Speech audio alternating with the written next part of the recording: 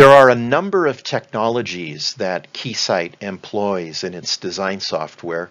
Three of the solvers that can give you solutions in the frequency domain are Harmonic Balance, Spectrasys, and MultiEnvelope. So what's the difference between them? Well, each has a specific purpose. Harmonic Balance is a circuit solver. Its solution is in the frequency domain.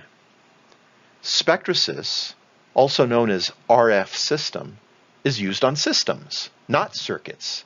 And although its results look like their frequency domain, it's actually a spectral domain solver. And MultiEnvelope solves systems in the time domain so that we can apply time-varying signals to systems. Let's take them one at a time. For our first example, we have this amplifier circuit. You can see the active device along with a lot of discrete parts. It's a typical circuit. The bias networks are shown, the impedance matching networks. If we ran a harmonic balance analysis on this circuit, it would go into a test bench that looks like this. This is harmonic balance in ADS, the Advanced Design System product from Keysight. The circuit we just saw is inside this symbol of the power amplifier. So harmonic balance is a nonlinear analysis. It gives us the spectrum at each node by solving KCL at each node.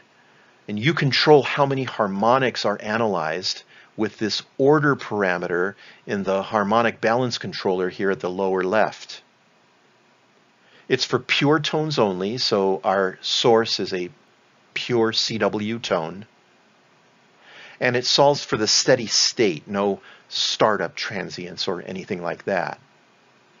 And notice how we've inserted a few current probes so we can measure the current in these wires and make some measurements after the fact. We're also showing a sweep of the RF input power with this sweep plan component. So the output of this simulation might look like this, where we have the output spectrum. Since we swept the power, we can look at the gain compression curve. In the upper right are the input and output impedances on a Smith chart. Just below that, power added efficiency.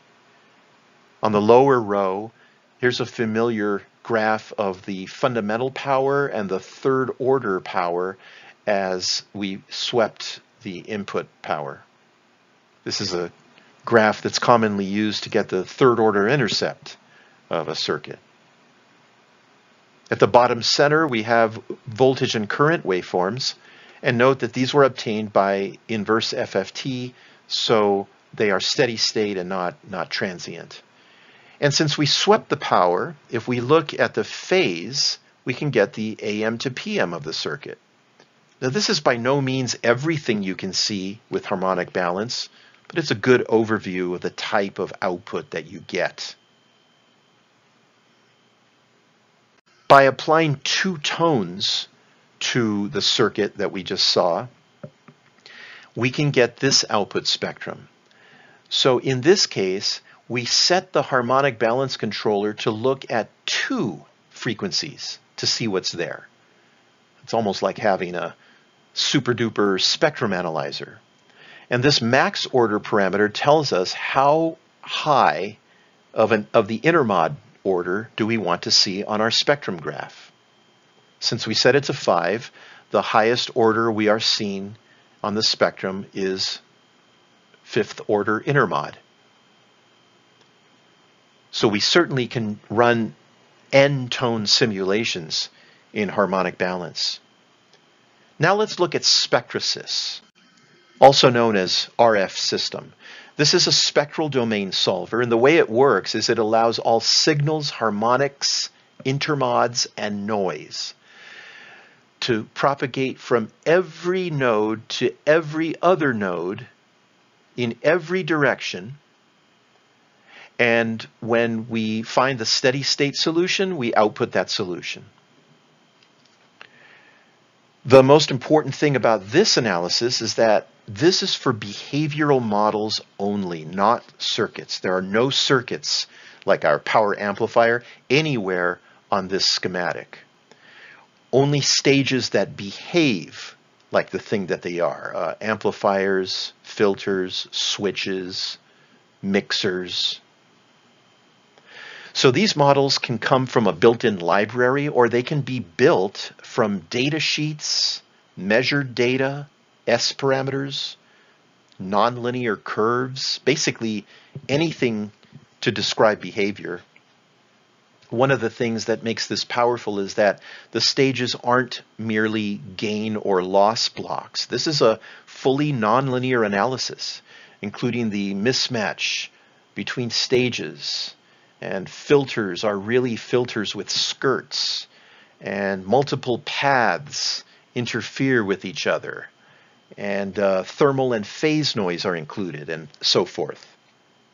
So Spectrasys replaces spreadsheets or whatever tool you've been using to perform budget or cascaded analysis, spur search, distortion analysis, and things of that nature. And even though we said there aren't any circuits here, there are a few techniques to bring in circuits to any one of these models from the outside. One of them is to use X parameters, and another technique involves Sys parameters. And here is a typical output from that simulation. Beginning with the upper left, since we swept the frequency, we can get a frequency response curve, power versus frequency.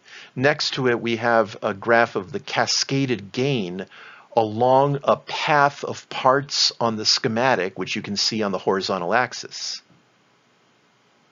Here is the output spectrum, and here's a table of some other measurements.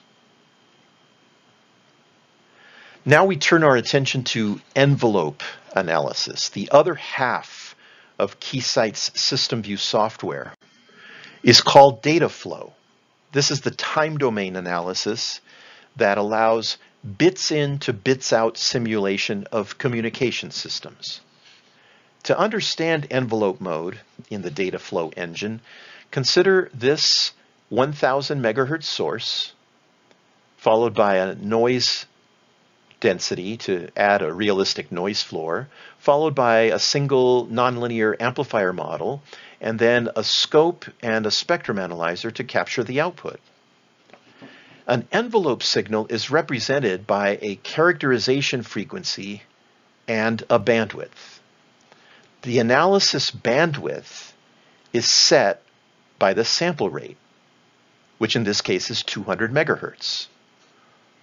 Now, since this is a time domain simulation at discrete time points, that implies a sample rate, and that's what this 200 megahertz is referring to.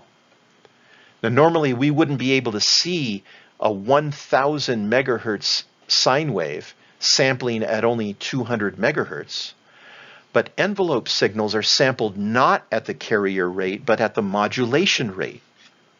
That's what makes these analyses so fast. The output of this analysis is this spectrum of the 1000 megahertz signal. And notice how we can see everything from 900 to 1100 megahertz. That's a total of 200 megahertz, which is the same as our sample rate. So sample rate always sets the maximum analysis bandwidth of these simulations. We can't zoom out any more than what we see in this picture.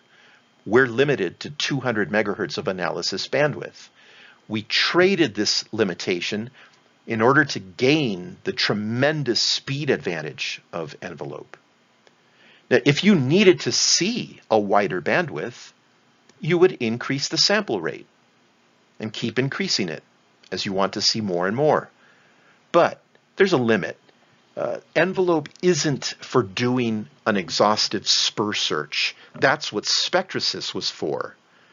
This is for seeing what's happening around the fundamental, for inspecting modulation, for making measurements like bit error rate and error vector magnitude, ACLR, or looking at the constellation, and things of that nature.